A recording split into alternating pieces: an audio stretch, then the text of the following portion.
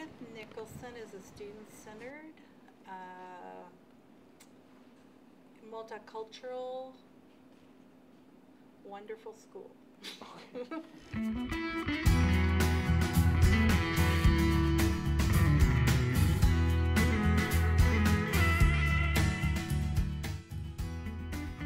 What we do here is we want to make sure there's ownership here.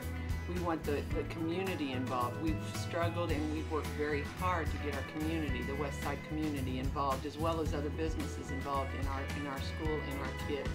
We bring in the parents to let them know that we are here to help them, not only just their children, we're here to help them as well, because we have a lot of ESL students. ESL is English as a second language, and it's for students that are coming from other countries or have not been, their English is not their first language. And at the beginning of the school year, the parents will fill out what language is spoken at home, and then from that point, if there's another language spoken, then they will be tested for lost links, and then that in turn tells them the level of the teaching that we need to do. Couldn't. At this school, our ESL program, we have ESL teachers for each grade level, and we have bilingual assistants for each grade level, and we support the instruction. We have block reading programs where we pull and push in to support the lowest functioning ESL students, and then monitor the higher functioning students as well.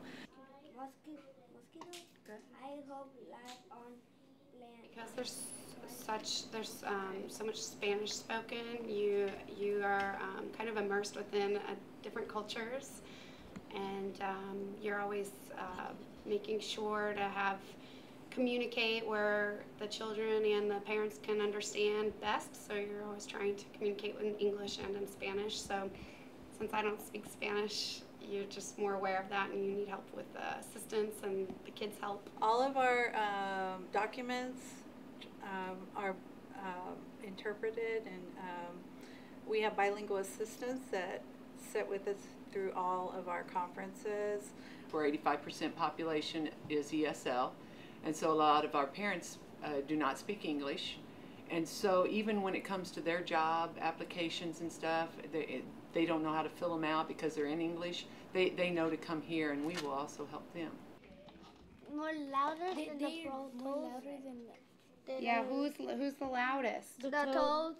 So Title I, we have it's different fund of money, and from it we get more staff in our building, including me. And we work with children who struggle with reading or struggle with math.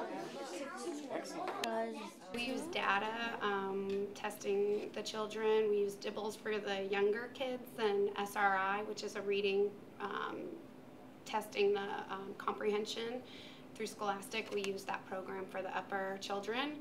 And so we can see the kids who are below level and need a little more help, and we will do interventions where we work in smaller groups, and that's allotted within the classrooms, where they allow time for us to do interventions with those children, and they do some type of enrichment activity along that time. We do see a lot of growth with the kids with Title. So our school-wide Title, meaning that I'm allowed to come in and work with anyone who's struggling. It's not just one child. So I work with fourth grade a lot this year, for example, so I may be in fourth grade working with a specific group of kids on reading almost every day, but then also incorporate other children within that.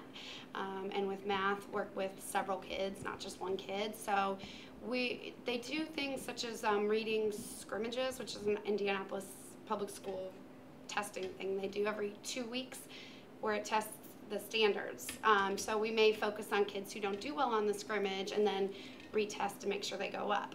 But I specifically look at DIBELS scores and SRI scores and see if the kids that we've been working with have been going up, because all the kids should be going up, but I would expect Title with the interventions them to be going up more, because they're lower. We want to push them even greater. 16? Yep, 16. Ooh, I like this one. Friend. 13. I think each and every one is different in their own right.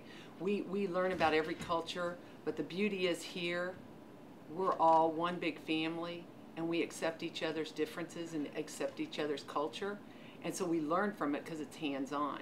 So do we make it a big, huge issue? No. We just know, okay, Brenda's from here, and what did you do? How did you do that? Oh, that's cool. You know, we learn from each other, which is the best way to do it and the best way to do anything in life, I believe.